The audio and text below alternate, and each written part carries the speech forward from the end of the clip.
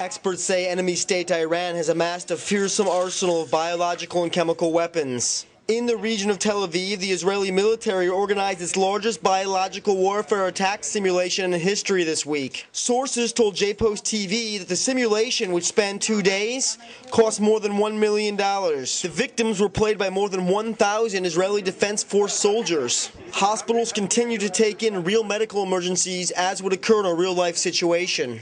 Organizers of the drill said the drill was not held in response to the growing threat from Iran or any other hostile neighbor. In Israel, we maintain a high index of preparedness to any emergency event. Is there a reason why it's happening right now, this drill, or is it a scheduled? It's a scheduled drill. It was scheduled according to the conference, so we can share our knowledge with other people, with our friends from all over the world. But one expert who monitored the activity said Israel must prepare for the possibility of hostilities. How important were these exercises today? The exercises are very important. They're important as a basis of understanding what you do know and what you don't know about how to protect yourself.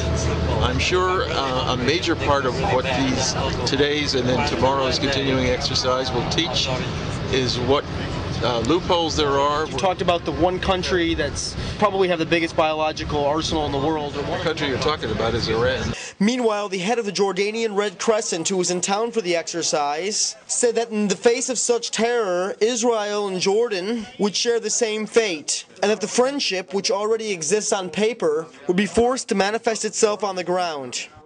Do you think that the Red Crescent from Jordan would be prepared to come in and assist our medical services? Then of course. But don't forget that we in the region, if anything should happen, again it will affect Jordan to a large extent because we're not too far. Our fates are bound together when it comes to this kind of threat. You're right, we're in the same ship. You put a hole in and we all sink. Israeli officials agreed. Infectious disease doesn't realize there is a border.